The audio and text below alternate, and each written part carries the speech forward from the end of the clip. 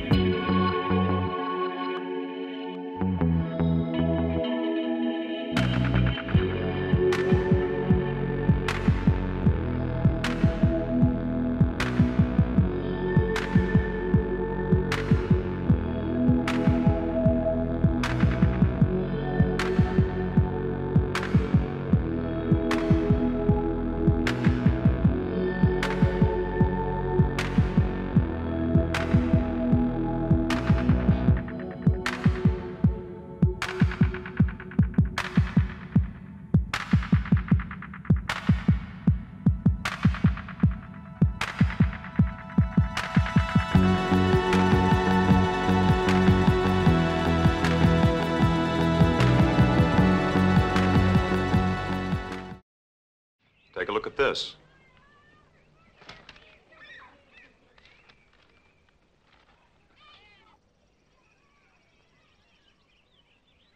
It's highly theoretical, Ben. Theoretical? We kick this one off once again with the ejection seat and cockpit construction. Overall, the fit of the pieces in this kit is good. I had started this project with great enthusiasm and things were going really well, but a series of heartbreaking personal events in rapid succession destroyed my interest to do work on this project, and everything was halted for months. When I did resume work, I lacked focus, making errors, going with poor paint colors, and working with less precision. While I did correct for these problems, it required more work just to remedy these issues and continue. I'll point out some of these events as they arise during the video.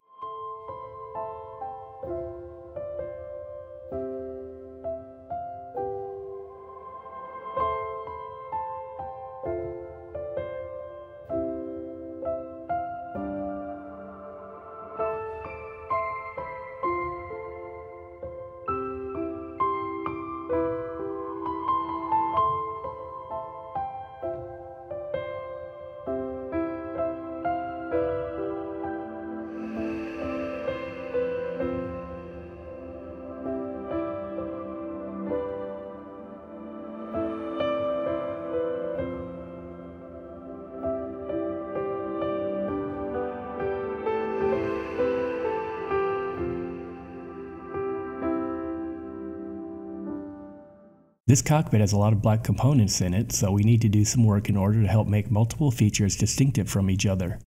In the case of the seat and headrest, we can use some white weathering powder to create some contrast as well as the look of upholstery and wear.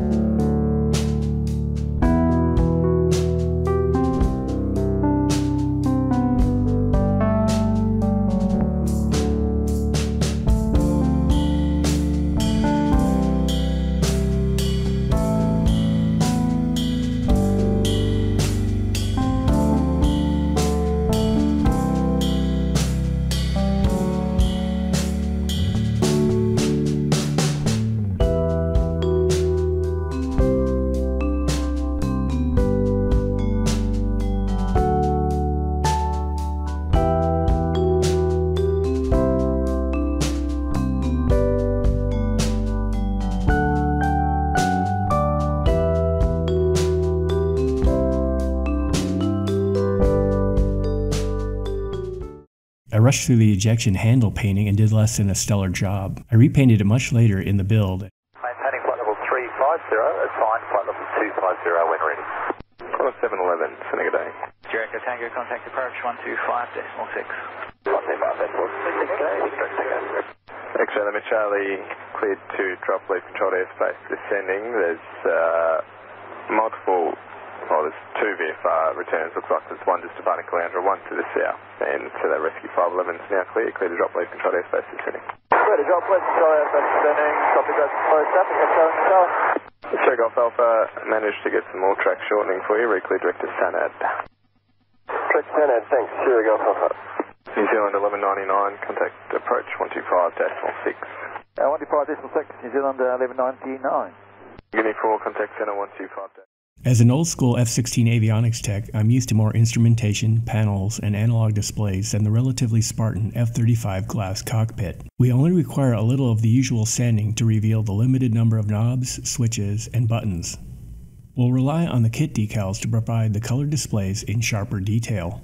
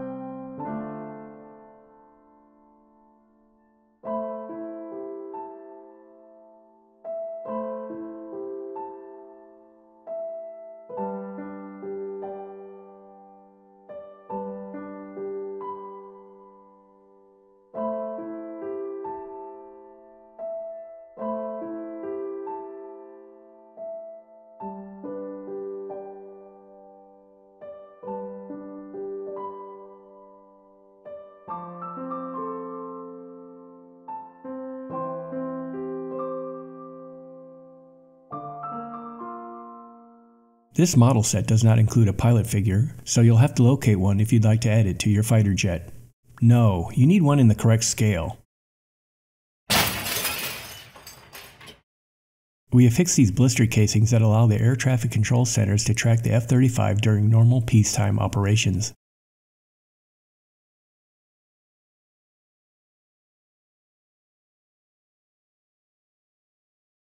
Unfortunately, we have these manufacturing artifacts right in the middle of the upper wing surfaces that need to be sanded down and polished without damaging the surrounding areas.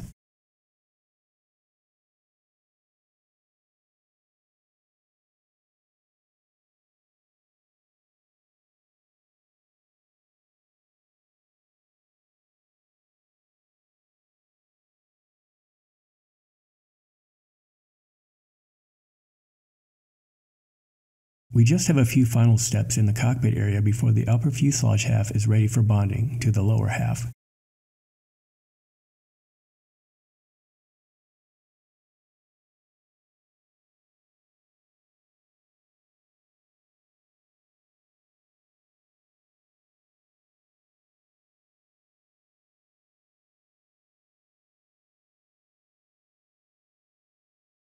The weapons bays are nicely detailed if not all that accurate, but they suffice for our basic needs.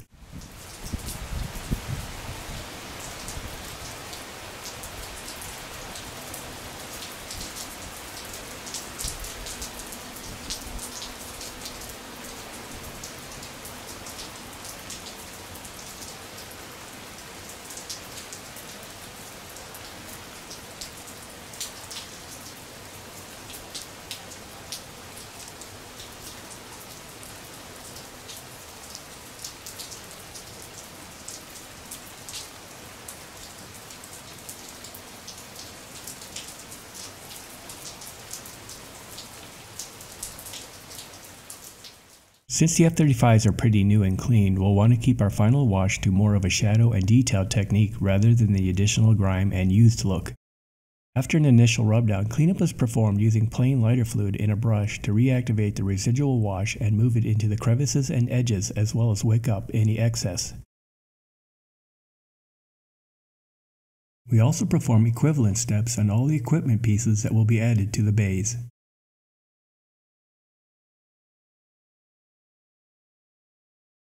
Interestingly, this model has interlocking tabs much like puzzle pieces that help hold the parts in place as they're mated and glued.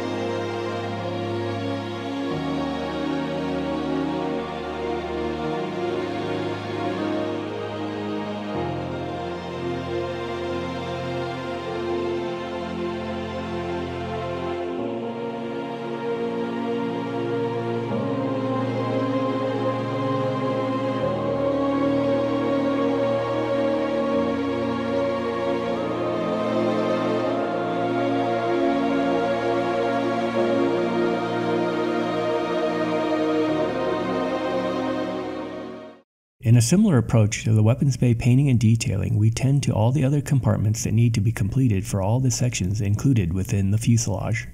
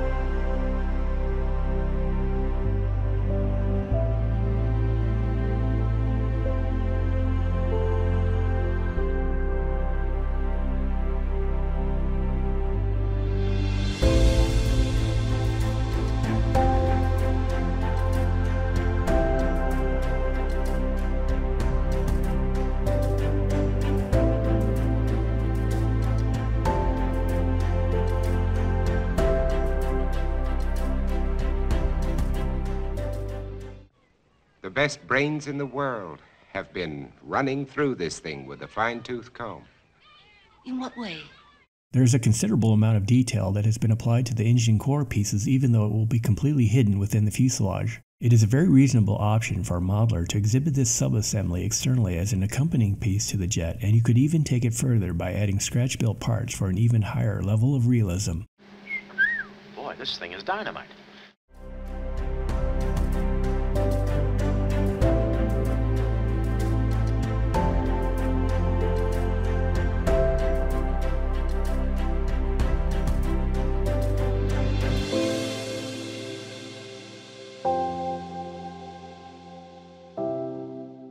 Of note, it would be better for the instructions to have the fan disc part L10 attached in the very first step. I had initial reservations, and you'll see shortly that if the manual is followed as originally diagrammed, as I did, a problem arises.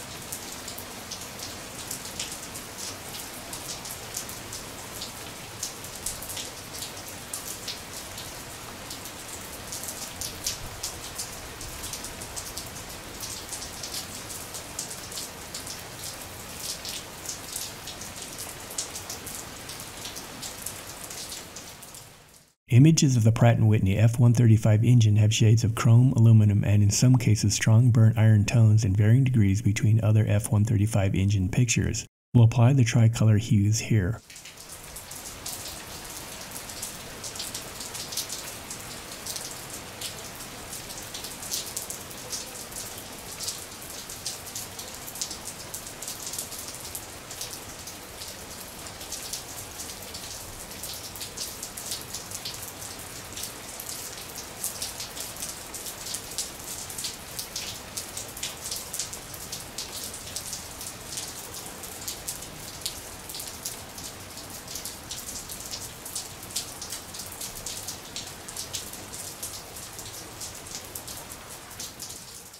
At this point, the aforementioned issue concerning the front of this engine arrangement occurs. The fit is too tight for L10 to rest onto the inner ring foundation, causing the outer blades to stick out above the casing. There is a risk of damaging the work already accomplished to correct this now.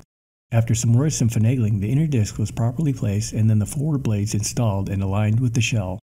The external molding of the engine nozzle is very nice. Internally, we want to replicate the off-white look and the alternating burn-marked slats.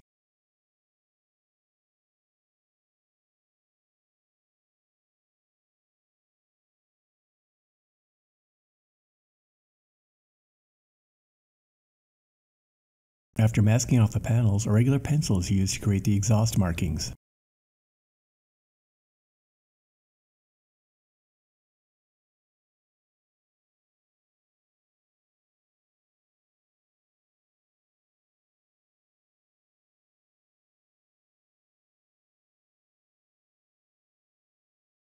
Rather than taping off all these teeth, hand brushing the metallic paint color is utilized and then airbrushing the rest to blend it all together.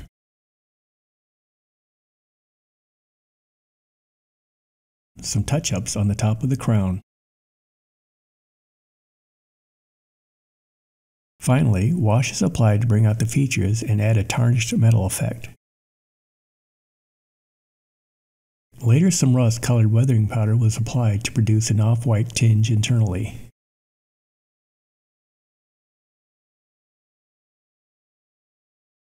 I'm used to having the intake parts that have ejector pin marks facing the inside of the duct, so I immediately sanded the marks out and painted them white, only to find out that these were the outer sides.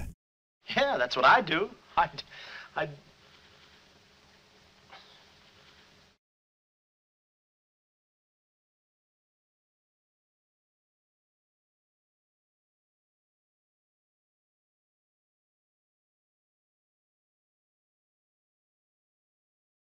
After soaking them in window cleaning solution and wiping away the paint, the pieces were repainted correctly.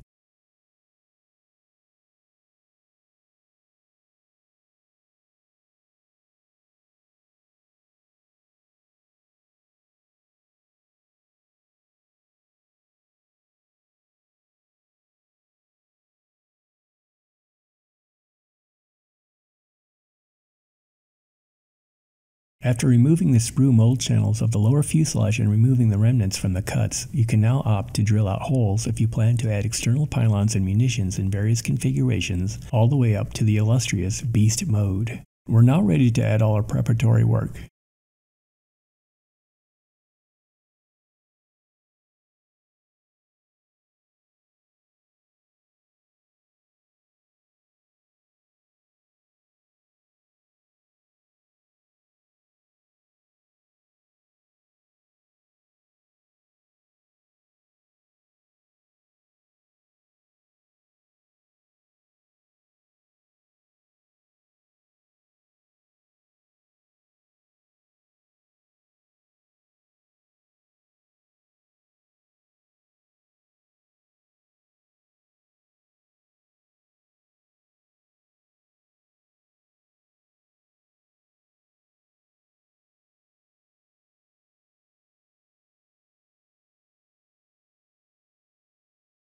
One step to be undertaken before closing the fuselage halves is to paint these air scoops.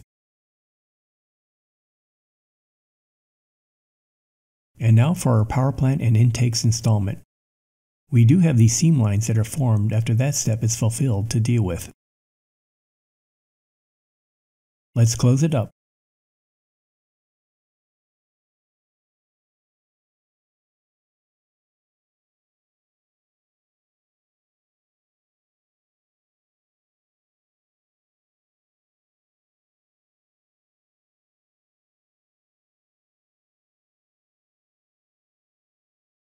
This Trumpeter F-35C is based on the newer exterior gray paint scheme where the radar absorbent material color now closely matches the color of the whole jet, and for that reason, no RAM decals are included in the kit. Going retro in time for this build and thereby significantly increasing the level of difficulty, we can use the primer base already applied as the past lighter colored version for those absorbent material shapes. Consequently, the many outlines are very painstakingly masked off over the entirety of the fuselage. You think I'm out of my mind? Taking this path set up an agonizing time trying to pick the best gray colors for the exterior. If less than satisfactory choices were selected, the risk of the decals blending into obscurity with the background and too much or too little contrast with the ram formations were a menacing risk. I'm so frightened. Everything's gonna be all right, sweetheart.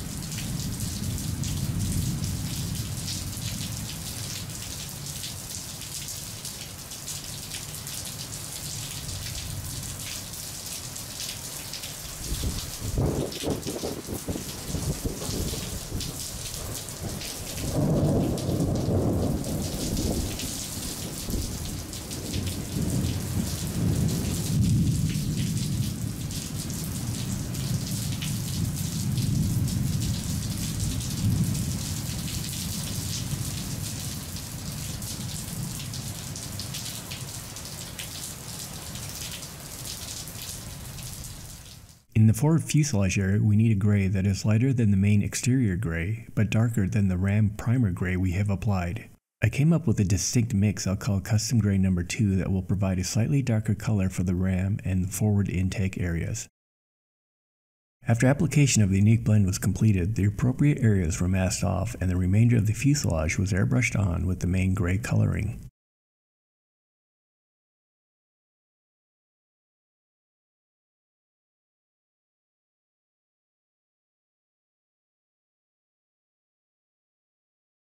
We'll probably have many touch-ups to apply after the masking is removed. Should we skip watching that? Just give me a simple yes or no. No. Oh, but that's too simple. Why don't you give it a little thought? Surprisingly, we discover our efforts are rewarded with minimal paint corrections needed.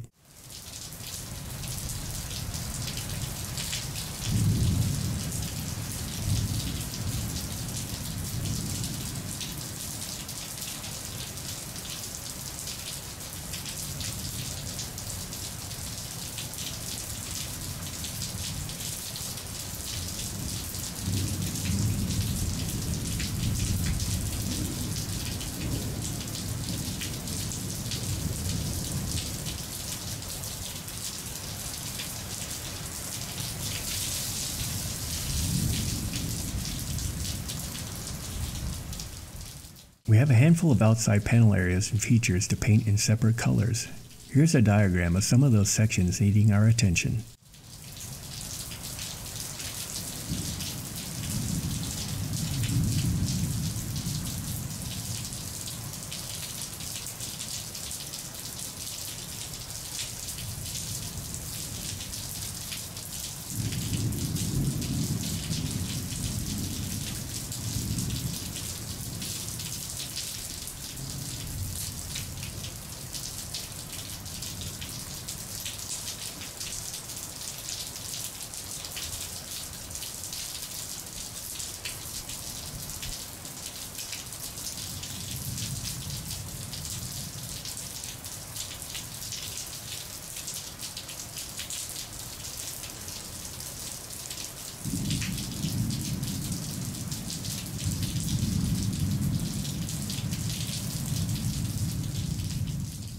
We have a nice looking upper fuselage.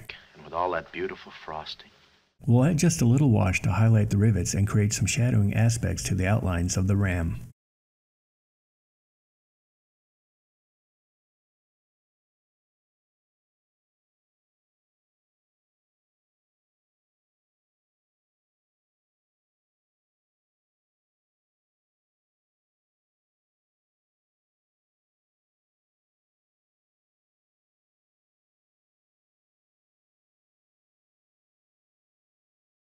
We toned down the wash after letting it set for a short time. Will 5 minutes be too soon? Before we continue on with the main body of the jet, we need to advance the work of other important elements of the build. This may go a bit quickly here, so pause the video if needed. Boy, I've got things to do. Yes, sir, important things to do. What have I got to do? We have landing gear doors, weapons bay doors, and the tailhook doors with much work to be accomplished. Here's a moving collage of the beginning tasks.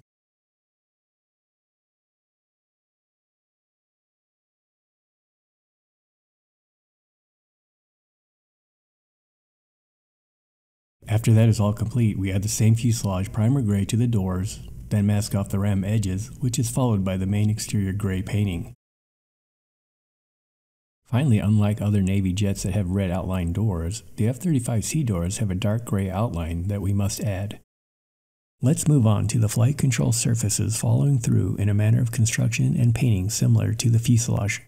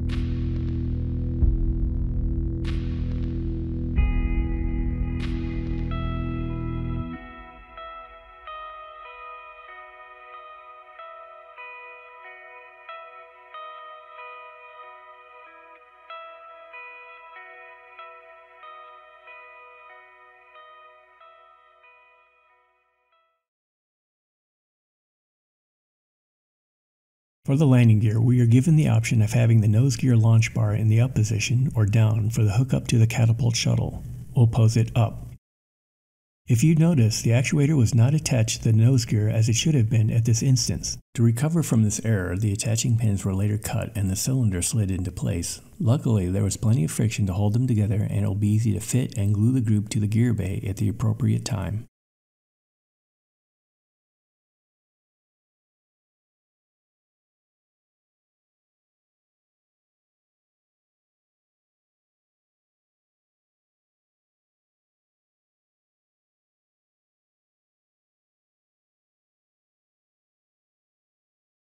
At this point I was better focused and doing the right kind of pin wash instead of mopping the layers on when the gear bays and weapon bays were being detailed.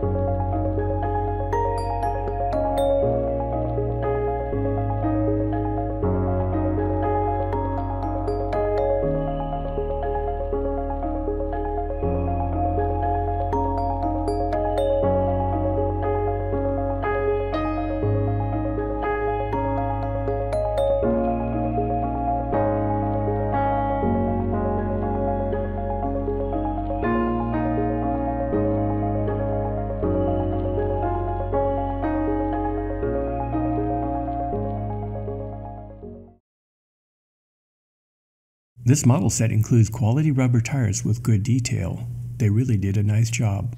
Who's they? That's what I want you to find out. The tires go on nicely, but it should be noted that the nose gear hub combo has an off-center slot to hold the rubber wheel in place, so correct attachment is dependent on the direction they're put on.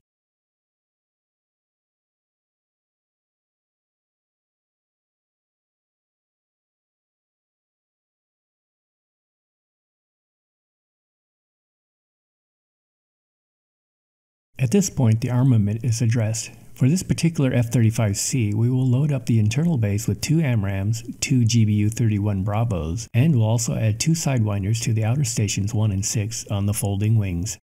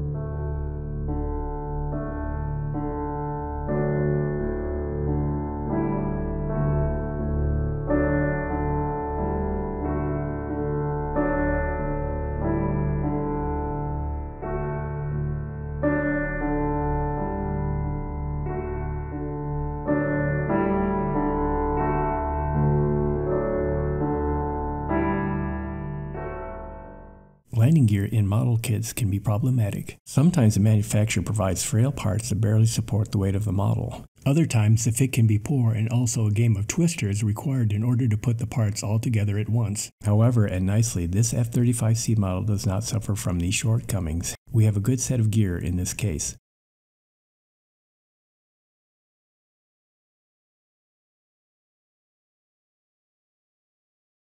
All during this project, I was quite concerned that things would not end up very well. But when I started attaching the flight control surfaces, I stepped back for a moment and I was pleasantly surprised that the planning and intricate masking, painting, detailing, and all the other ingredients began to add up pretty nicely for this amateur builder. The additional parts being combined here all contributed to a dividend of great satisfaction at the end of a long endeavor.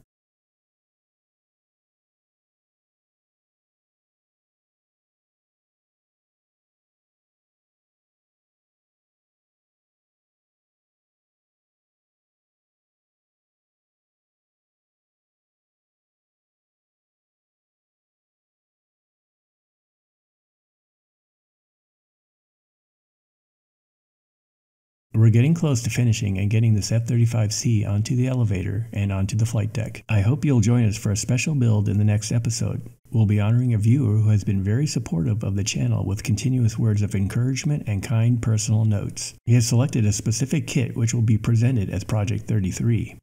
What is it? I'm sorry. I can't tell you. We just have the canopy to fix to finish this up. Take care, and we'll see you later.